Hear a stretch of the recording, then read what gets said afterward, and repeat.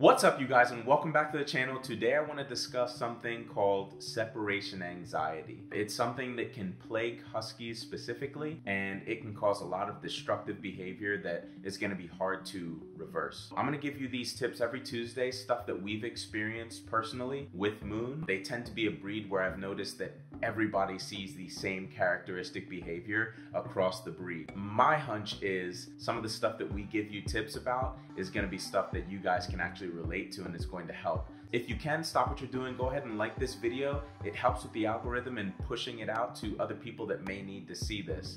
And also comment down below and let us know exactly what questions you have for future videos. So first things first, routine.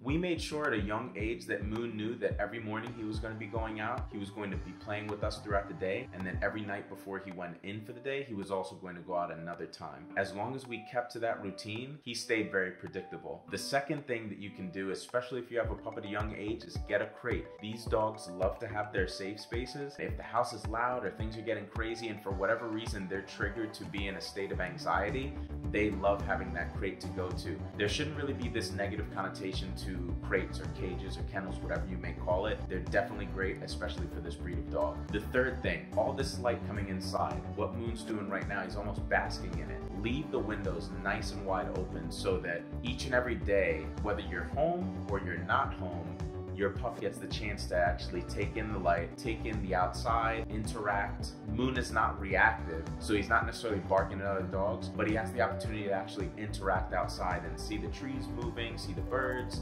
see people walking, see the cars, all stuff that he would normally do while we were here as well. The next thing you want to do, his toys are on his bed. They're always on his bed. We don't move them from his bed. If he takes them, he moves them away, we do our best to make sure that they go right back to his bed. So leave them in a place where he knows where they're going to be, and he's not searching all over the house looking for stuff, because eventually what he's going to look for is not going to be his toy. It's going to be something that he can get into mischief with. The last thing I'm going to leave you guys with is ensure that your dog is exhausted. Whether it's a Chihuahua, a Jack Russell Terrier, a Labrador Retriever, or a Husky, but a Husky especially, they literally are the epitome of the quote, "A tired dog is a happy dog." As long as Moon is exhausted, all he really wants to do is to lounge around and relax. But it's up to us to ensure that he's exhausted. You have to take full control of the fact that you are the dog dad or the dog mom, and you have to make sure that you do what's right for your pup. And as they grow older, they become more responsible, and they'll be able to kind of lounge around and do things differently than what they usually do at a younger age. I really hope that these tips helped you guys. Let us know in the comments down below if you have any specific questions about your Husky, or if you're looking to get a Husky, let us know down below. We'd love to be of assistance to you guys. I hope this provided value to your day and to your current situation.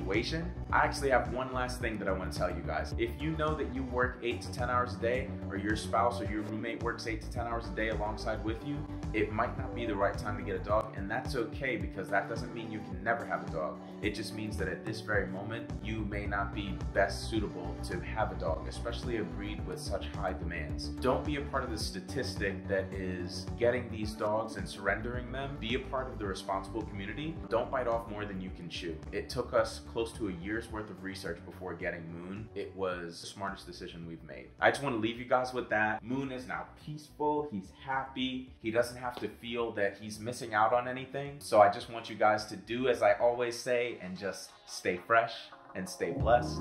And I'll catch you guys in the next one. Bye.